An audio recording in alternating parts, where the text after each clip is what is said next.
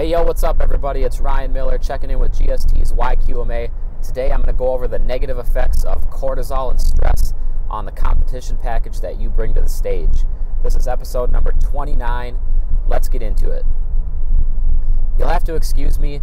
I am on the road today. Monday is a very busy day for me, and I only have the chance to do this on the road today. So if the audio is a little bit off or a little bit funky or hard to hear, I apologize, but I wanted to get this episode out, and this was the most efficient chance for me to get this done.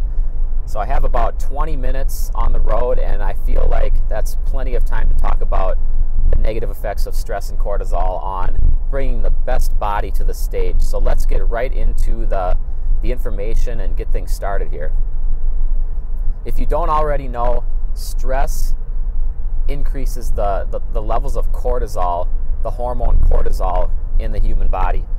Now, stress can be mental, it can be physical, it can be both. And in today's world, stress is I would say it's an epidemic. There's a lot of distractions that people didn't have a long time ago, and all those distractions make life more stressful. A lot of people just don't know how to manage those distractions.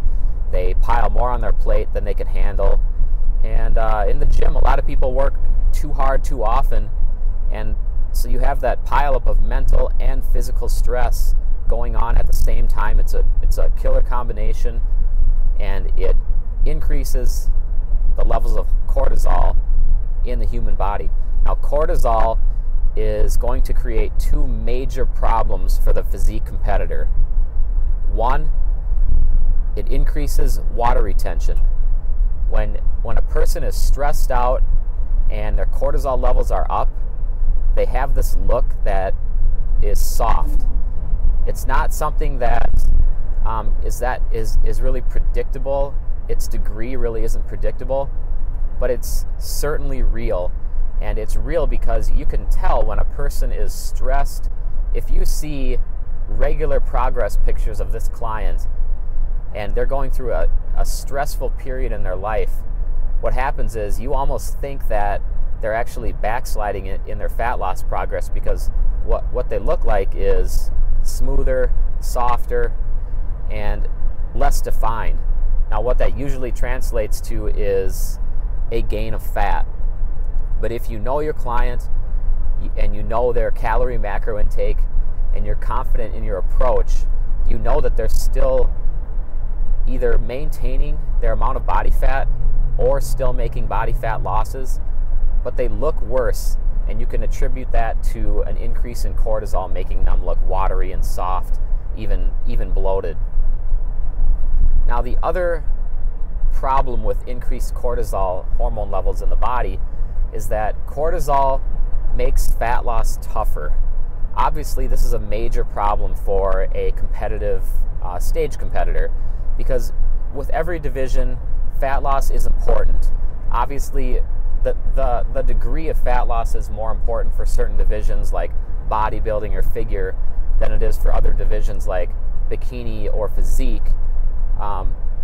Men's physique, men's physique tends to be just a little bit softer than true bodybuilding, but bikini is definitely the softest division. But you still, even as a bikini competitor, you need to be focused on fat loss, and you want your fat loss to happen at an efficient, optimal rate, because you don't want to prep for longer than you have to.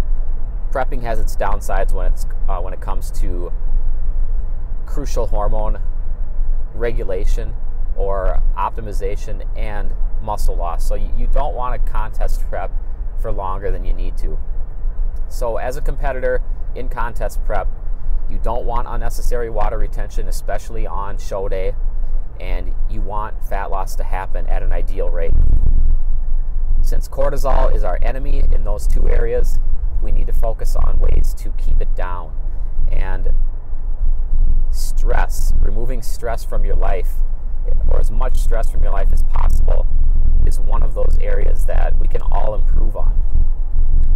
Now, some of you may not believe the actual physical, visual, tangible effects that cortisol and stress can actually have on the body. You may be thinking that it's negligible or that it's not a real thing, but it actually is. And I'd actually like to point out a case study from a client of mine. Her name is actually Harley B. And the reason that I chose Harley for this example is because Harley is a perfect example of somebody that was smoothly running through their contest prep, losing fat at a great rate, and all of a sudden, about 5 weeks out from her show, what happened is she hit a very, very stressful time at work, and this lasted for about 3 to 4 weeks. So it wasn't just a short-term period, it was a period of long-term stress that she wasn't used to. This included moving quickly through different time zones. She's a flight attendant, so moving quickly through different time zones, being stuck in hotels out of the house on a frequent basis. Sometimes she was actually living in a tent at one time. So she was definitely in an environment of very high stress, and it was very unideal compared to what she was doing previous to that time of high stress. And what we actually saw with her body in her progress pictures was a regression in her definition. She was retaining more water visually, she was softer, and you could just tell it and just feel it in her email check-ins that she was stressed out, and she was noticing those visual effects as well. And I was too. It's easy to see if you knew the progress, the visual progress that she had been making from week to week, and all of a sudden for some reason that halted and she actually regressed. And then she came clean and let me know that her work was super stressful. Then I was really able to put things together. And the amazing thing is that Harley actually took her peak week completely off of work, so she had no responsibilities on peak week or during peak week except to take care of herself. And this is where that magic really began to happen, because with Harley's peak week approach, you might say that her changes that I'm about to show you could be attributed to her changes in peak week nutrition. But with Harley's peak week nutrition, I changed very, very few factors. Her calories remained within probably 20 calories of where she had been throughout the last few weeks of her contest prep. And the only changes that were made were there was a slight reduction in protein and a slight increase in daily carb intake. So if you want to try to attribute these changes to peak week nutrition, you really can't do that just because there was so few actual real changes. And what we can attribute these changes to as she progressed through peak week, and I mean, she noticeably leaned up from day to day. You could see the changes happening. She was getting massages throughout the week, relaxing with movies. She was able to sleep in. She was able to stay at her own home in her own bed, eat the foods that she wanted to be eating. And she went from max stress, almost panicked, to calm, chill, just very cool and collected. And as you can see in her pictures, the change is real. And this is the reason that I wanted to use Harley as this valuable case study, because she's an awesome illustration of why it's important to stay calm, to plan your life during your contest prep to be as stress-free as possible, and just make those smart decisions. You know what stresses you out in life, and you know there's ways to improve on that and remove those stressors from your life as often and as much as you can. And so I just wanted to make this talk for you, because a lot of people, they just don't understand that they have this hormone that makes fat loss difficult, and it causes them to retain water and look worse than they actually could. A lot of people don't know that this is happening to them, and what they do is they end up making poor nutritional choices, trying to overcome their hindered fat loss and their water retention and that soft, watery look.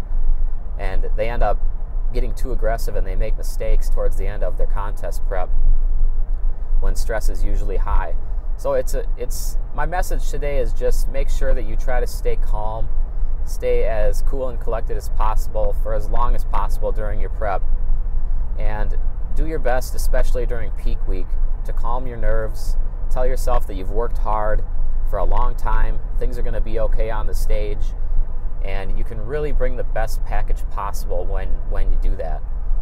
If you have any questions, any follow-up questions or comments on this topic, you know where to find me. You can text me at 919-671-8585 with any quick questions. You can email me at ryan@growthstimulustraining.com. And you can also find me on Facebook or comment directly on this YouTube video. I hope you guys have a great Monday afternoon, Monday night. I hope you learned something today. A lot of people just seriously don't realize that stress is increasing their cortisol and it's causing them all types of problems. So if you're stressed out, which a lot of people are, I really hope you take today's message to heart, and especially during your contest prep when fat loss is so important and looking prime on stage is so important. Take this message to heart. I appreciate you watching. Hopefully you subscribe, and I will talk to you tomorrow for tomorrow's Q&A.